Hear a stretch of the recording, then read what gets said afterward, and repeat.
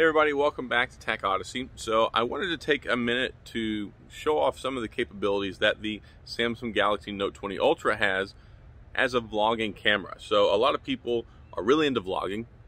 It's not really my thing so much, but if you like to do it, then this is the perfect phone, I think, to do it, because it has a robust set of camera qualities and capabilities, as well as for the audio stuff, which is pretty much what you need. It's a one-stop shop. And then of course, you see here I'm waving around, I've got the stylus in my hand. This makes it great. I have the camera set up on a selfie stick stand right now in the bed of my truck. So I've got that going on. It doesn't have a gimbal. I wish I had one with a gimbal, but the problem with these large phones and gimbals is they're kind of too big for them to work properly. I've dealt with that before. But first of all, when it comes to the camera quality, and of course being able to control it with this, because you can press the button to start recording, you press the button to stop recording, you can double press it to flip it from front to back. That's really neat. That's very helpful, especially when you don't want to be holding everything in your hand and constantly having to reach up and touch the screen and playing these numbers. So that's really cool.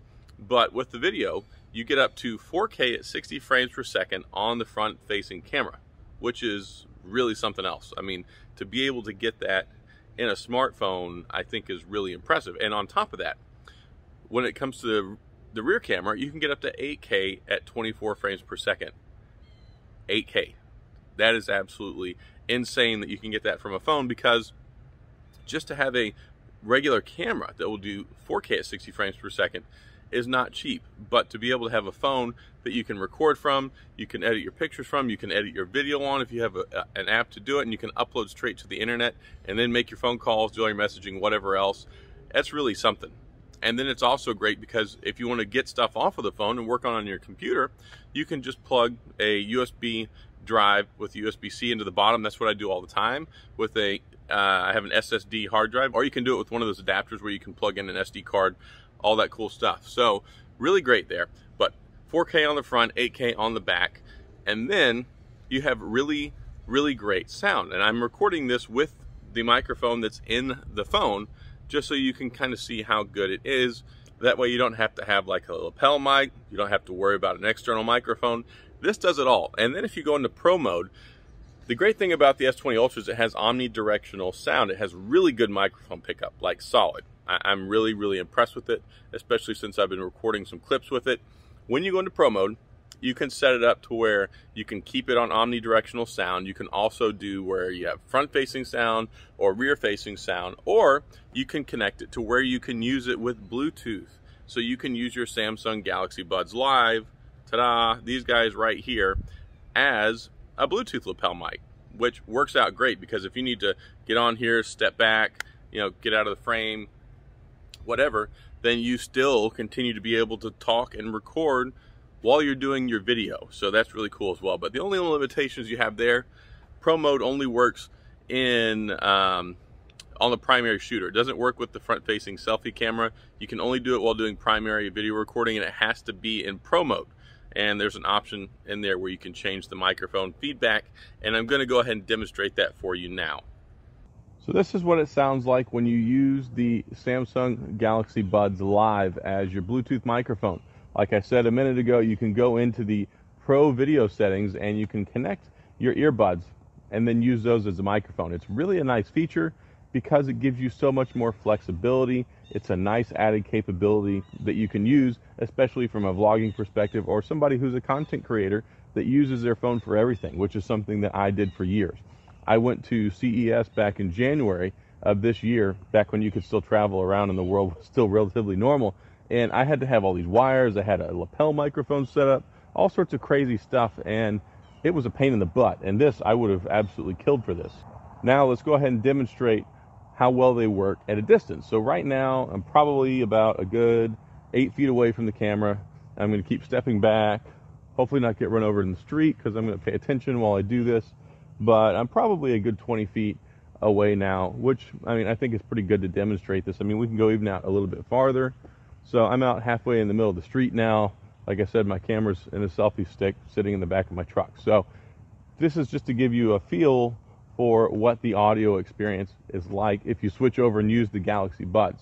I think you can use other earbuds for it, but I haven't tested that out yet. it just says Bluetooth. It doesn't specifically say Samsung Buds, so it should work, I feel. And then here, like I said, the microphone quality is not as good as the pickups that are on the phone, because the microphones that are built in the phone are like really, really good. They've got directional audio, they've got zoom audio, all that cool stuff. This right here is just one added layer of capabilities that you get, because when you're out shooting like this, if you want to go out, if you're a solo photographer, you're a solo content creator, you don't have somebody to carry the phone for you, don't have somebody to carry all your gear, you don't have a way to plug in all your stuff. All you need is a phone and your earbuds, and you're good to go, and you can go, shoot whatever you want and not lose out on the ability to do anything, especially when it comes to your phone. You don't need to carry a phone with you. I mean, you don't need to carry a camera with you. You don't have to carry all this external stuff, no extra batteries. You've got a built-in 4,500 milliamp battery, and then carry the earbuds, you got your stylus, hit the button and start recording, and you're good to go. So I think that's really impressive. So the last thing I want you to be able to see here, again, I'm holding this on a selfie stick. I don't have a gimbal. I don't have anything that's going to reduce any of the choppiness, any of the bounciness from walking around. Other than I do have the image stabilization on for the video, so this will give you a feel for not only what the native microphone sounds like built into the camera, but also as we're walking down the street, you can also get a feel for how well it works with image stabilization. This is on 1080p at 60 frames per second, and I'm gonna have to go ahead and go inside because it's starting to rain on me while I'm doing this. So, ta-da, there you go with the video test footage. What we have right here is the Samsung Galaxy Note 20 Ultra live focus mode. What it does is it allows you the same thing that focus, or live focus for your pictures does.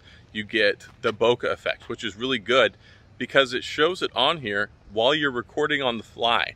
This isn't like whenever you take a picture with some phones and then you get that post-processing where it looks fine, but then after you do the image processing, you get that bokeh application. This right here does it in real time while you're recording. So I happen to think that this is pretty darn impressive and a really cool feature. I think a lot of people are going to be really happy about this, and it works super smooth. It's not like it's choppy. It's not like there's any stuttering, any lag. This is real time while I'm recording right now. So I got to say, job well done on this one, Samsung. All right, so what do you think? Not too shabby, huh? I tried to get as much footage in there as possible. We tested out the selfie. We tried it with the Bluetooth earbuds. We tried it showing off the stylus and some of the things that it can do. I'm sorry, I did try to shoot 8K footage, but I tried to get it in my video editor. I used Final Cut Pro on my MacBook, but it showed up as a black screen and audio. So I don't really know what happened there, but it does shoot 8K at 24 frames per second. We did talk about that and showed it off a little bit inside the menu there. But overall, I think it's pretty clear to see that this is the front runner and the best option available for vlogging in the smartphone world out in 2020. You've got the stylus, you've got the availability to use Bluetooth earbuds, so you can not have to worry about carrying around a lapel microphone. You can do everything one-stop shop with this phone, and it does it really well. Especially if you saw in the recording footage, the microphone feedback sounds really good.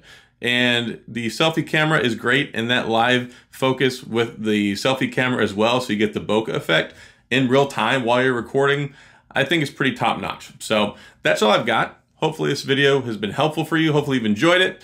If you have any questions or comments, please feel free to leave them down in the comments section. I'll get back with you. If you enjoyed the video, please hit the like and the subscribe button and the little notification bell if you want updates when new videos come out. As always, thanks for watching. I appreciate you being here, and I'll see you guys next time.